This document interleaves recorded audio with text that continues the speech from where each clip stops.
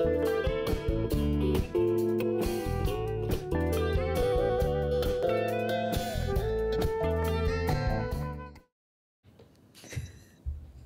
everyone, welcome back. Hi.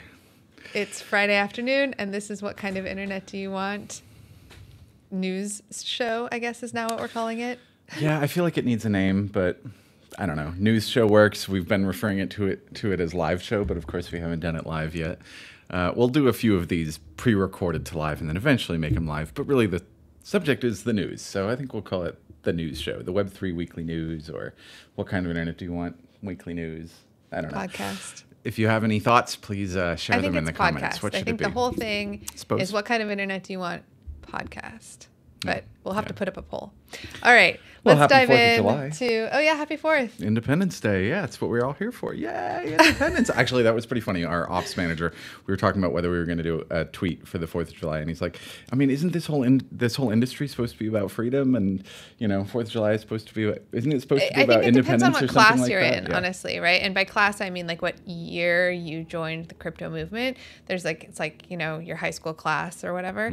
And the class of, like, I don't know exactly when it started, because I feel like the class of like 13, 9, 10 is like more like uber nerd. But then the class of like, those are the I don't know if it starts 12 or 13, but 13, 14, 15 is like the freedom class. Agreed. Agreed. And then you get into 17, 18, and you get into the money class. The NFT class.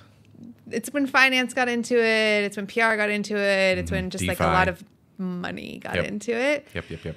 And then now I hope anyway, we're in that sort of new internet class. I was going to call it the consolidation class. It's like when the real stuff starts to get. I hope so. Sure feels like it's built and put together, because the thing that we didn't realize at the time was just like how many specific components that there would be that would need to be built, and the sheer amount of work involved in building those components. Well, I think I assumed there would be fewer low-level protocols with more stuff built on top of them, but there's just so much incentive to reinvent the lower-level protocol, and that might be, not necessarily for the better. For the best. It turns out there's a lot of things that do very, very similar things that overlap, but it's possible that they're kind of building upon each other and improving upon each other. I don't know. This has been on my mind a lot too, how whether the incentive structures that do exist or that we are working on, whether those are going to lead to the ultimate outcomes that we all hope for, right? It's sort of that like Betamax lost to VHS, even though Betamax was the better technology. And I used to sort of have this naivete that the better technology would just automatically win. So yeah, I've been feeling a little bit down, to be perfectly honest, about the future of the web. And yet, I mean, we'll get into this when we talk about, the Bitcoin price and some of the things that have been happening in terms of regulation. But when you look objectively at where we are versus where we were in all of those different time periods where I felt so optimistic, we are objectively in a better place. Definitely. So I don't know. Definitely. I don't know. I mean, to some degree, it's just how long it's taking for it to play out. So we'll see. We were definitely very, very early in this and expected things would happen a lot faster, but they're happening. And adoption is coming, and so on and so forth. Let's get into that. Let's start talking about the way it's happening. Absolutely. So what is the Web3 news Bot, of the what week? have you got for us? GM, happy Friday, D-Gens. Happy Friday. This week, Meta launched Threads. Forward Research introduced a universal data license framework. Sweet. Yeah, that's leaders in decentralized identity slammed soulbound tokens, and the Wall Street Journal reported that a judge ordered Biden officials to limit contact with social media companies, saying their policing likely violated the First Amendment. Ooh, that's no good. That one could be huge, actually. Huge. Well, let's start with Meta's Threads. Kind of one of the headlines is that I think they hit 20 million users in a week. Like they're breaking all the records, and might actually beat ChatGPT to 100 million. I think the rate at which ChatGPT hit 100 million users. But there's some shadiness as to how, like, there's this weird thing where it says, like, if you want to delete your Threads account, you have to also delete your Instagram account. And people have big followings on Instagram. So it just kind of like locks people in a little bit. They're less likely to do so. Yes, they can, but they're less likely to because it's attached to something that already exists, that you already have. Why are they assuming people are going to want to leave? Like, that's I don't weird. think they're assuming that people, I think it's more just, it's part of their narrative. It's like, this is open and it's part of the public square and you don't have to be tied to it. Because they're like, one of their I see what you're saying. product managers that they're has like been selling it as a feature. That Yes. they're adding, that on their timeline roadmap is to add Activity Pub, and therefore they are now... They're the decentralized social media platform. And you should be able to take your following with you if you want to leave, and that would be the route to that. Exactly. And yet they also have this weird asterisk in their terms of service. It's like, except that we have you locked in unless you want to lose everything. Exactly. And there's a lot of other asterisks in their terms of service, such that even like you apparently won't even launch it yet because it is such a, quote, privacy nightmare. It's spying on you to such a degree that it's not actually allowable in some countries, which is pretty absolutely insane. Right. This is the line that stood out to me from that article. So it says, the company formerly known as Facebook makes its money from tracking and profiling web users to sell their attention via its behavioral advertising micro-targeting tools. And this is hardly surprising, but it does raise the question over whether Threads will be able to launch in the European Union, where the legal basis Meta had claimed for processing Facebook users' personal data was found unlawful at the start of this year. And this is, so for those that don't know, or just a refresher for those that do, there was case law in the very kind of beginning of the web that was profoundly important to how the tech industry grew over time, where the tech industry grew. Because here in the States, we had case law and we had Section 230, and the combination of the way that those things played out meant that companies had the space to grow. Right. They had the space to explore and provide services. And there was such an overwhelming liability risk in places like the UK because of the way case law played out differently there, that there hasn't been as much of a tech scene. In fact, there was plenty of, some people think that like just, the rest of the world just can't compete on those fronts. They certainly tried, and they attempted to do platforms very similar to our social media platforms and to a handful of others. And it wasn't that the tech didn't work or that people didn't want to use them. It was that as soon as a user on that platform did something that violated some aspect of any different area of different laws, the platform itself was liable for it. And so they just get sued out of existence. And the comparison was black and white between doing it in the US versus outside of the US. So anyway, we'll see how this plays out. I don't know. It is funny that they're trying to play up that they're kind of decentralized and that they're growing so fast and everything else. But I'll be honest, I don't really trust Zuck so far. So the thing for me is more just like platform changing fatigue. Yeah, no kidding. Like, why really I have to do this again? We're going to have to do this again and again and again until someone has actually fully decentralized it and you can take your audience with you. And so maybe that's exactly what Threads is. It's the first one that you can grow a really large following, use an app built by a very, very well-financed company so it works smoothly and everything else like that, and you can take your audience with you. If all that's true, maybe it breaks the mold. But the fact that you can't close it without closing your Instagram account too just, makes it feel kind of disingenuous. So yeah, totally, exactly. Anyway, there shouldn't be coercion. Exactly. That doesn't feel very decentralized. Anyway, let's move on to the next one here. All right, sounds good. So, all right. This is I guess what matters to me about this is that it brings the conversation around to standards, which when we're talking about what we want, right, out of a decentralized web, we don't want coercion. We do want standards. And the reason we want standards is in case we get into a situation where there is coercion, you can pick up your shit and leave. And that's really what we're talking about here with even the contrast with Threads is interesting in that regard. And I think what's been so frustrating to see is the lack of curiosity about the tech that has come before, the people who built these standards for us, who built this space for us, and what their thinking was. And obviously they didn't get everything exactly right, but there was a lot of thinking that went into it, and to think that they weren't at least as smart as we are, so arrogant, and so it's just a young point of view, to be honest. We're like seniors in the industry, and so I think that. Well, I mean, we've seen this a lot. Like the concept of decentralized identifiers is an important one that a lot of different areas within the Web3 space need access to. Yeah, it's exactly right. It's one of the key things that makes Web3 Web3. But there is an overt effort to standardize it. Using the actual WC3 kind of standards track and stuff like that, and a lot of people that have had a lot of influence on the development of the web through this point have been working on it. We have a friendship with a guy named Christopher Allen, one of the guys that worked on TLS, and he was a major player in the current decentralized ID approach, as well as a whole bunch of other people that we've kind of met in the space.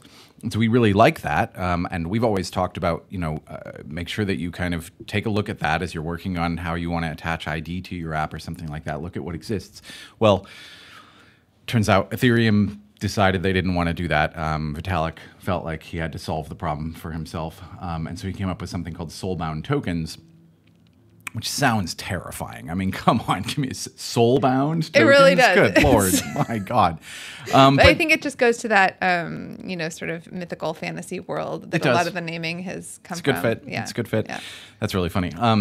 But it's a different approach than the DID spec and that most other kind of decentralized ID, where the way that most of them are approaching is that the individual is in control of what is put into your ID, and this would be like a wallet that is attached to you forever. And as like Evan points out in this particular article, or really this is an article about an event that happened on stage during Consensus 23. She basically pointed out, like, anyone could have put something into your wallet, whether you wanted that or not, and so why should that be associated with your ID, et cetera? And so basically all these different people that are working on decentralized ID in various forms slammed it and pointed out that it's just not going to work. And whatever the ultimate conclusion of that is, I just think it's important that we get some pushback when what you were talking about is happening, when there is a spec that is being actively developed by multiple different parties in multiple different ways, and then someone with a significant amount of influence in the industry acts as if they're completely unaware of it, or actually someone else makes the point that I think Evan actually makes the point when she was giving a class about these concepts to the Ethereum, some part of the Ethereum community. They didn't know that this previous work had been done. And so especially now that we're 10, 12 years into the industry. I think it's not even just people who have influence who make this mistake. I think it's people who are new to a lot of these ideas, and they get really excited about what they mean, and then they start thinking about all of the components that are needed for it to work, and they're like, try to solve it. Well, yep.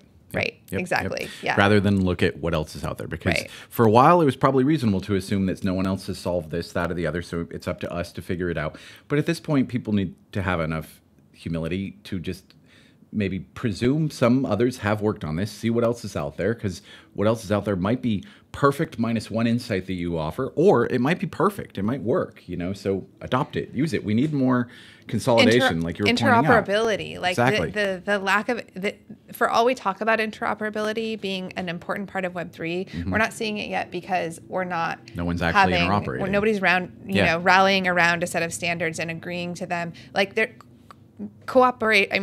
competition is super important. I'm not saying that, but if we don't cooperate in some basic ways, it all breaks. Agreed. All right, well, let's move on to the next one. Hopefully this is an example of where cooperation is going to be happening. This is awesome. This is really exciting stuff. This was announced by Forward Research, basically an offshoot of the Arweave community, or like a research firm within the Arweave community, just working on kind of solving the higher level issues that community runs into, and that the Web3 storage community runs into.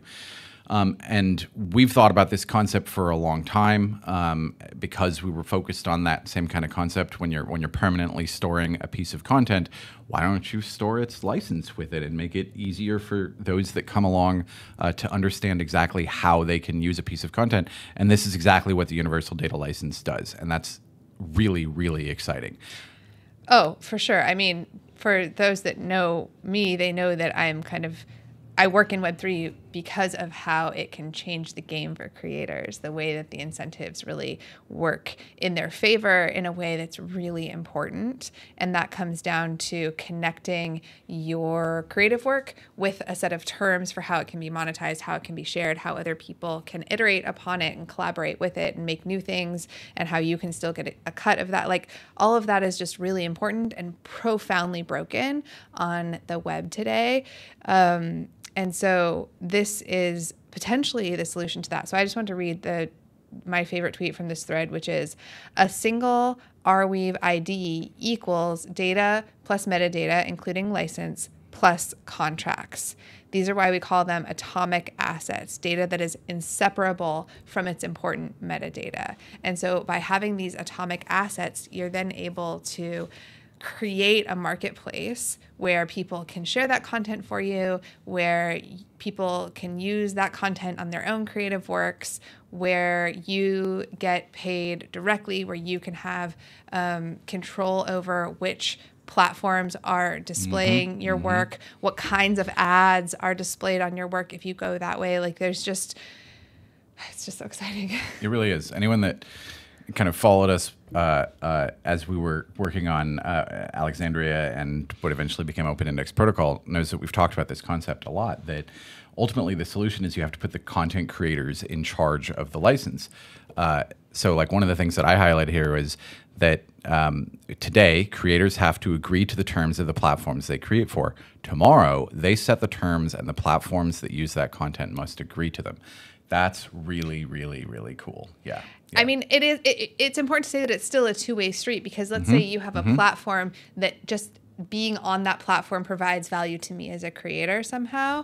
You have negotiating power. Exactly. And you're able to say, well, I only host content that gives me X% cut, or this minimum amount, or however you decide to filter for it. Or you can only be on my platform if you get a minimum amount of views, or something like that, right? Right. We've often used the example of Apple always asks for 30% for their platform, and it's such a specific, important thing for them that they'll deplatform you from the App Store if you start accepting payments in such a way that they can't do so. Well, if you're a content creator and you want to be included in their ecosystem, you need to have that awareness that you need to offer 30% or more, or you're not going to be able to be included. But this finally technologically allows that to happen. It allows for that negotiation to happen, and that's what's important, and to turn it into a marketplace. We call it a negotiation, but it's important to point out that it's kind of an asynchronous negotiation, because one of the limits to the Web 2 era and before that is that in order to have distribution, you need to actually negotiate with who's distributing on your behalf. So you say what you want, they come back with their offer, you have lawyers involved, da, da, da, da. Well, that isn't scalable to every platform, every content creator, et cetera. This allows for kind of, like I said, asynchronous negotiation, where the content creator puts out their work, and within that atomic asset itself of the content and the terms, it says, if you want to do this, here's how you can do it. If you want to distribute it, here's how you can do it, and this is how much of a cut I get back. And then the other side basically just says, okay, I'll take it, or I won't. And if I won't because it's below a certain threshold, that's their way of pushing back and saying, you're welcome to keep on doing this, and it'll keep on distributing through whatever means you're already distributing via, but you are not a part of the Apple ecosystem if you're only giving us 20% or anything else like that. So very cool. I see this being a fantastically important solution to content creators being able to actually earn a realistic income. Because right now, obviously, the ones at the very top make a killing, and everyone else is very much suffering. And I think this, you've talked for years about, it'd be nice to, what do you call it, the middle... Yeah, the return of the middle class artist. Yes, yeah, exactly. But Where we you can really actually need make to a move on to reasonable this income. next article because we have quite a lot to cover today, Yeah, actually. let's do it. All right. So this one is that a judge ruled the Biden administration likely trampled on free speech on social media.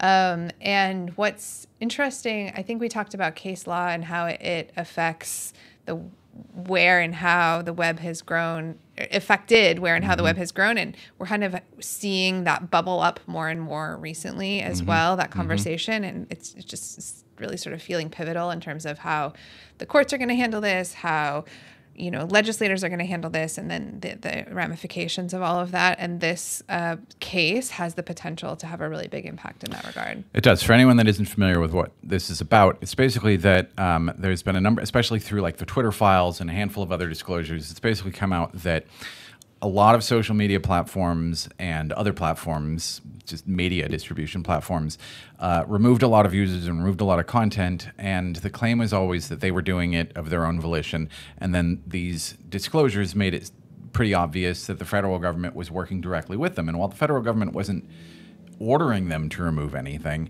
they had an enormous amount of resources that could spend a lot of time, taxpayer dollars, literally spending time researching different subjects and stuff like that, and then providing lists to social media platforms to say deplatform all these, downrank all these, da da da da. Yeah, I think you said they weren't directly doing it, and I would say that is directly doing it. Well, yeah, they weren't the ones turning it off, but that was their argument. I see. That was their counter of saying this isn't a violation of the First Amendment because we weren't the ones doing it.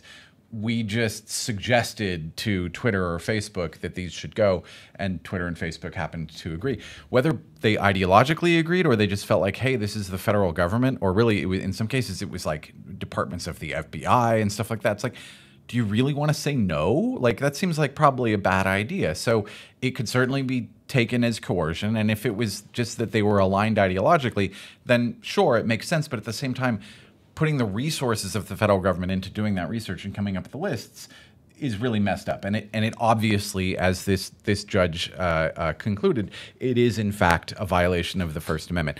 And so, yeah, there's going to be some case law implications, like you're pointing out, about whether or not they can continue doing anything like that, if they're going to try to route around that or anything like that.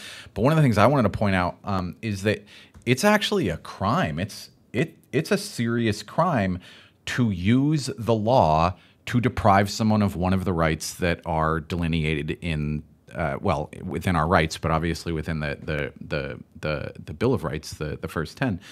So the fact that we have the First Amendment, we have the right to freedom of speech, and then the federal government is using its resources to deprive us of that, that's actually a federal crime. So I doubt anyone's actually going to be charged with anything out of that. It's just worth pointing out. Yeah, so it says section, for those that are just listening, it says Section 242 of Title 18 makes it a crime for a person acting under color of any law to willfully deprive a person of a right or privilege protected by the Constitution or laws of the United States. And I'll just dovetail that quote with a quote from the judge on this case saying, quote, "The evidence produced thus far depicts an almost dystopian scenario.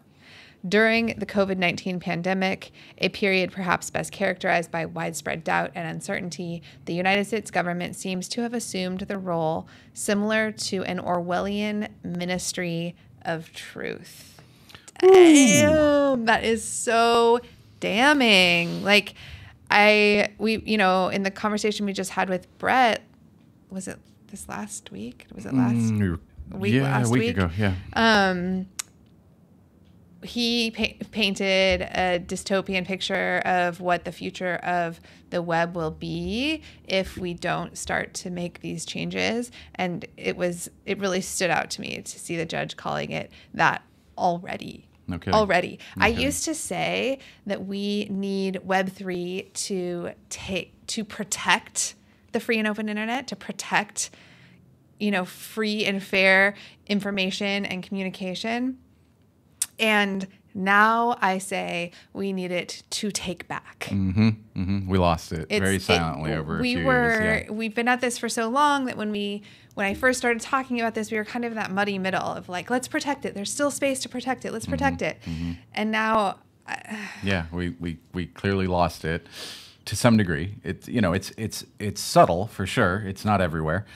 You have a great deal of freedom of speech throughout most of the web, but it's been subtly eroded, and we definitely need our rights back. Because we made this point in some previous videos about public spaces, that one of the reasons that the framers argued that the First Amendment, that the right to freedom of speech is granted by our creator, and it's just that the Bill of Rights is recognizing them, is that by nature of our creation, by nature of the fact that we exist in physical reality, I have a mouth and she has ears, and so the only way in a public space that someone could deprive me of my ability to communicate things that other people can hear is by using violence against me. That's the only, either coercion, which is a form of violence, or physically attacking me and putting their mouth over my, the hand over my mouth, is the only way that, because of the nature of the fact that I have a mouth and other people have ears, that can be deprived. That's the nature of freedom of speech. But that's only true in a public space. If you go into someone's private business, they have the right, because they control that space, to ask you to go outside. If you're talking about something that they don't like, they can say, sorry, you're not allowed to talk about that in here. Please leave. You go outside to the street and you continue your conversation because you're in a public space. The reason this is applicable is because the web up until this point has been consistent entirely of private spaces. So it's like a mall where it's like you go from one space to another space to another space, but every single one of them is owned and controlled by some party. There is no public space that you could go outside and speak freely. Well, that's what Twitter or the public square or whatever is supposed to be, but it's still beholden to that company's interests. And so until and unless there are permanent public spaces like Arweave and apps built on top of them, stuff like that, we're not really going to see that play out. But case law is incredibly important to protect the companies that want to run on top of that. So yep, exactly. There's going to be enormous implications. Well, so that actually kind of takes us into our AI news. So you want to give us an overview of it, Robot? In AI news, Google updated its privacy policy to collect public data for AI training. Twitter rate limiting was a big thing, but it's already over. And OpenAI has disabled ChatGPT web browsing while they further lobotomize it. Oh, is it hard to see a fellow robot get a lobotomized, kind of have some of its understanding of the world removed? It's hard for me to see. Yeah, I'm sure he's quite disturbed. You can see it on his face. Anyway, I mean, again, this kind of continues. Google has kind of always had the point of view, or it seems like they've always had the point of view, that if you put something on the web, it belongs to them, which is ridiculous simply because they were the first ones that went along and indexed the entire thing and then turned it into something really useful. So and thus, but that index doesn't belong to the public. It belongs to them, which is ridiculous since they gathered it based on the things that the people have shared. Right. Well, they updated their terms of service where it used to say that data could be used to help train their language models. And now it says their AI models and help them build products and features, including Bard and Cloud AI capabilities. And essentially, they're basically just saying anything that anyone posts online, they get access to, whether or not it's given to them directly. So what stood out to me was that the recommendations in this person's tweet for how to protect yourself were to use alternate services that prioritize privacy, like DuckDuckGo, ProtonMail, Vimeo, and Brave. And this pretty much sums up why everything's so broken, is because that solution is something that makes me go out of my way and be inconvenienced, and therefore the majority of people aren't going to use it, and therefore we don't really have it's not a fair fight right now. It's not a fair fight. And that's partially because of the lack of regulation, which we're going to get into next. So we should probably just keep rolling since there's so much to talk about. What's our next story? Well, as the bot kind of mentioned, Twitter over the weekend, kind of going into the 4th of July weekend, had imposed some rate limits on how many things this is all anybody could talk about on Twitter for a while. And the fact that you had to be logged in order to see anything, just because without that, scrapers would go nuts. And apparently they dealt with it. I was arguing with a friend of mine about this, like, it seems it could be totally possible for automated scrapers or AI to be able to be detected. And I think he's right. It's just, it takes some time. You got to turn it off and then see who continues to try to do it and see how they do it and if there's algorithmic ways to find it.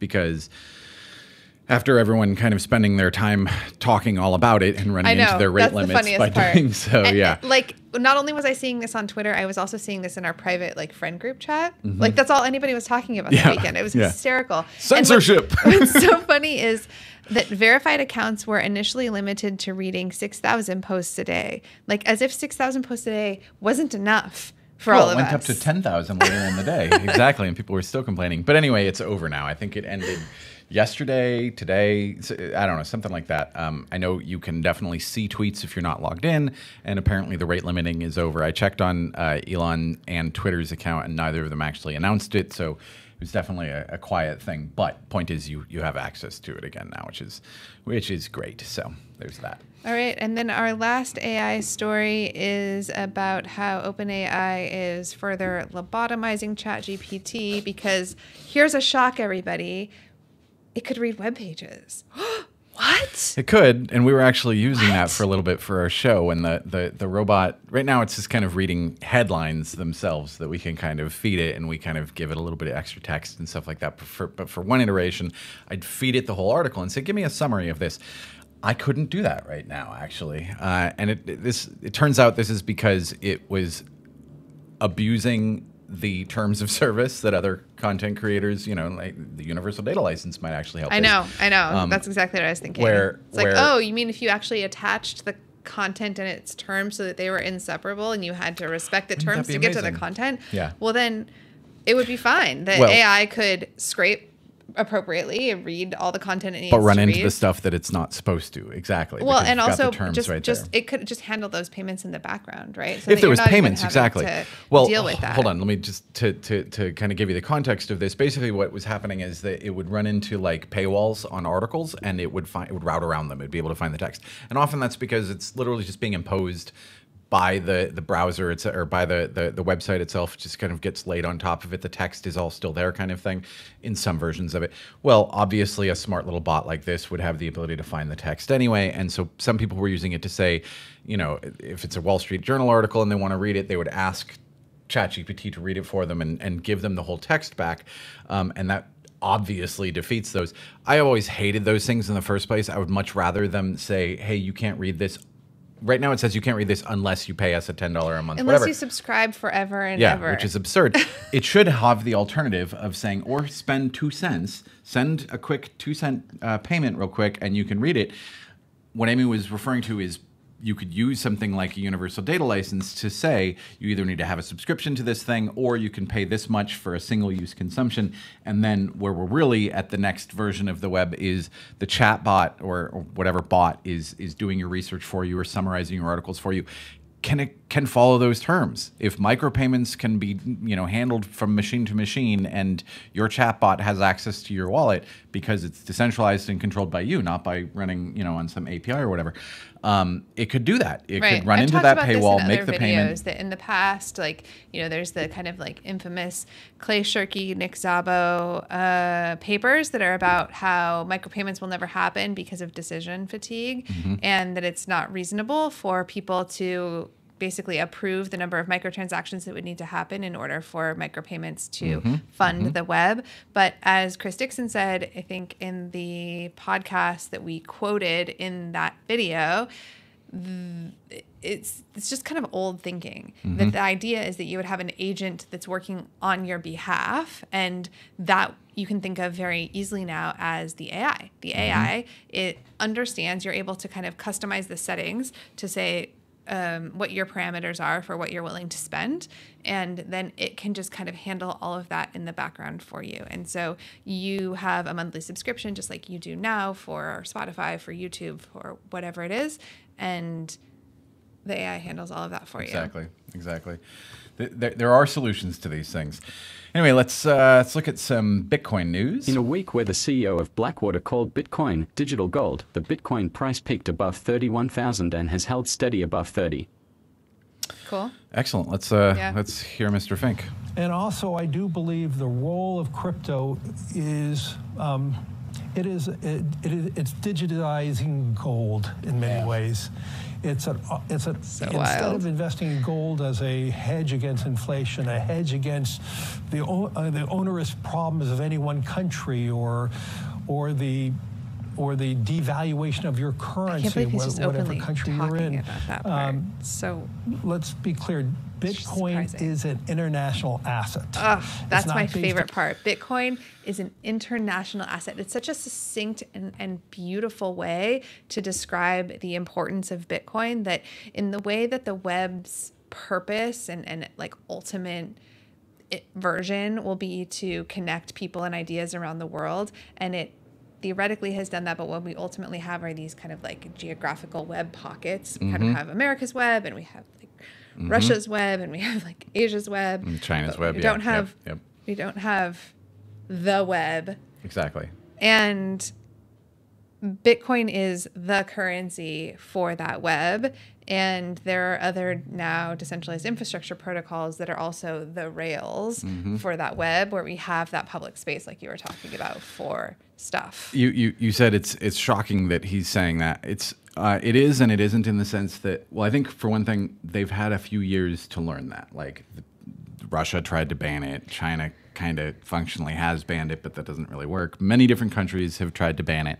The US is currently trying to mess with it in various different ways. And yet here it holds at 30,000+, and it really doesn't care about, like, some major stuff came out recently and still it's holding above 30 kind of thing.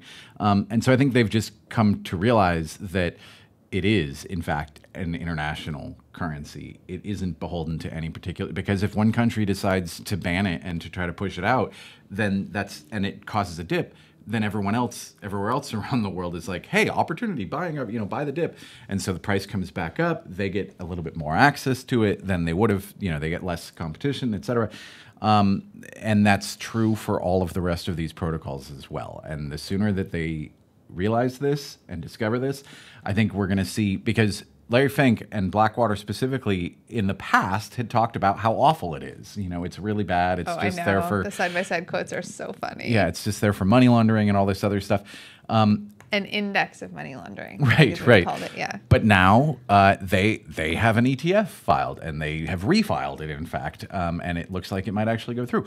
And so for one thing, it serves their own interests to talk positively about it now, because they'll compel some of their customers or other non-customers to become customers of theirs, because they've got the first Bitcoin ETF, is the theory.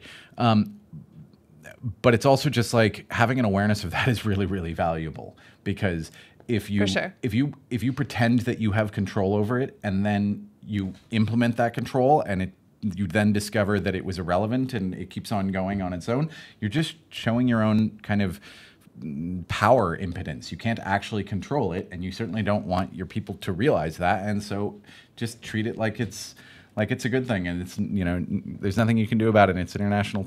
So I'm glad that finally we're hearing that. It's hilarious that suddenly a bunch of Bitcoiners are like, "Oh, Larry Fink is great." But this is the march. This is the direction we're going. More and more institutions are going to see it positively, and they're going to speak about it positively. This is a great thing.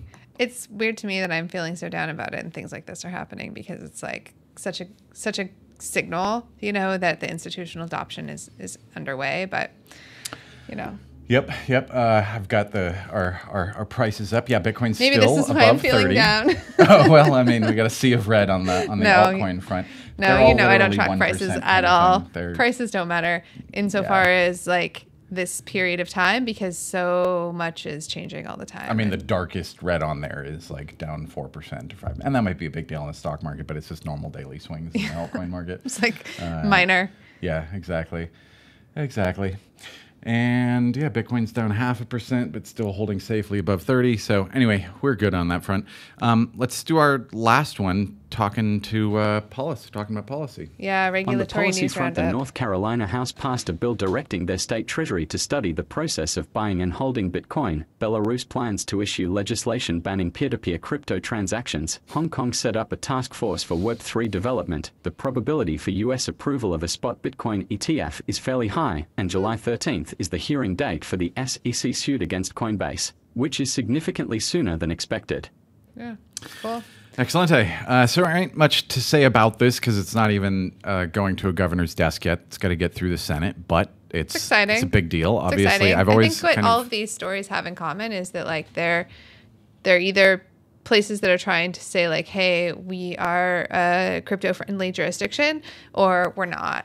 Yeah. And they're just really like, that's the dividing line that you're going to see. Yeah, I would say this one takes it a step further. I mean, a lot of people, especially at the federal level, have talked about that Bitcoin might be a threat to the dollar. If it is, it might be a threat to the fakeness of the dollar. And the best thing that they could do is literally put Bitcoin in the treasury. And then, if the only thing that backs the dollar right now is our threat of violence against any country that will go up against our hegemony, then maybe it'd be better to back it by something real. Like when it was backed by gold, you couldn't fake it. We're certainly not going to back it by gold again, or it's unlikely. But you put Bitcoin in the treasury, and now you're giving... You've been saying this forever. I know, I have, but we're actually seeing a state consider doing exactly that, because they're not just saying we want to be a friendly jurisdiction. They're saying they want to put in the state treasury.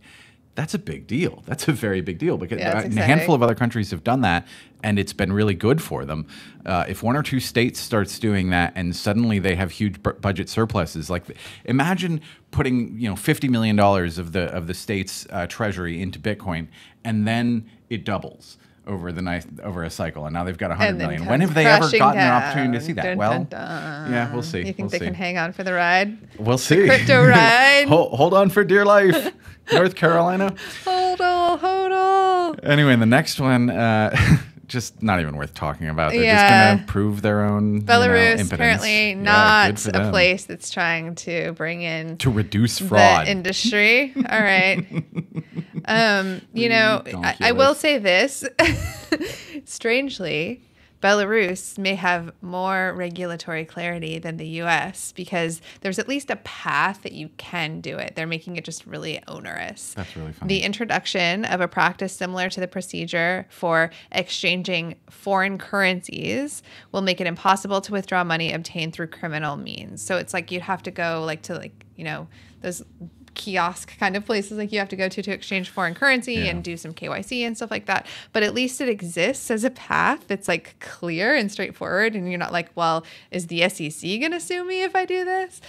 So it's kind of funny that I don't think it's the right path. Let me be clear. I mean, I think that excessive onerous regulation also is not appealing to an industry, and certainly not what you want to do if you want to attract the industry. It's an international currency, and if it's too hard to do it in your country, someone's going to do it in another country, and there will be international arbitrage, which is easier, which is harder, and they will leave the hard one. So let that be a warning. Let's not make it too onerous. Yeah, it's important. Yeah. It really actually is. So the Hong Kong story about their Web3 task force, I mean, you'd love to see it, right? Yep. Just stuff happening. They're devoting $6 million to research and development of a Web3 ecosystem and setting up the task force. So yay, Hong Kong trying to be crypto-friendly jurisdiction. Good for them. Sweet. Yeah, that's cool. Yep. And back to our potential of a ETF. It looks like the last filing, they basically just got some pushback with, you didn't get this quite right, you didn't get this quite right, and they fixed it and reapplied, and it looks like they actually might get it approved. 10 years of applications. Am I getting that wrong? Like, has Gemini essentially been trying to do this for 10 years now? Yeah, I think it was 2014. I don't know if it was this that they've been applying for a different No, it was, very similar. I don't remember if it was a spot Bitcoin ETF, but it was a Bitcoin ETF. And they've been up to it since at least 2013, 2014. It's wild that, I feel like last week the news was that it was denied, and this week the news is that the chances of it passing are fairly high. And so I remain skeptical until all things happen at this point in my journey. But, hopefully it's true. Yep. The SEC would rather bring in a regulated Bitcoin ETF led by more mainstream Wall Street participants and with surveillance from existing regulatory exchanges than having to deal with a grayscale OTC product filling the institutional gap. So that might be why, that basically... Yeah, that makes sense. Obviously, BlackRock is very, very, very well known and, large institution that has a lot of trust, $10 trillion worth of assets. So maybe that's exactly why. Who really knows? Yeah. Who really knows? And the last story, again, is about the SEC. This is time the SEC's suit against Coinbase.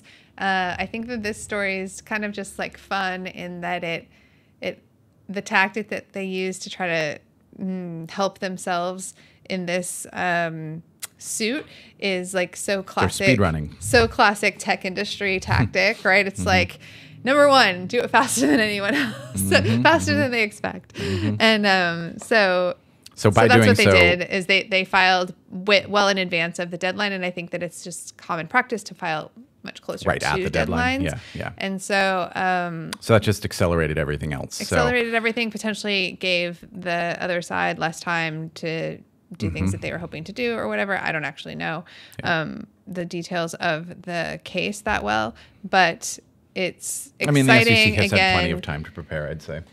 Right. Well, I mean, it's just exciting that potentially it means things are actually going to happen, and we're not just going to continue to like live in this purgatory of where are we?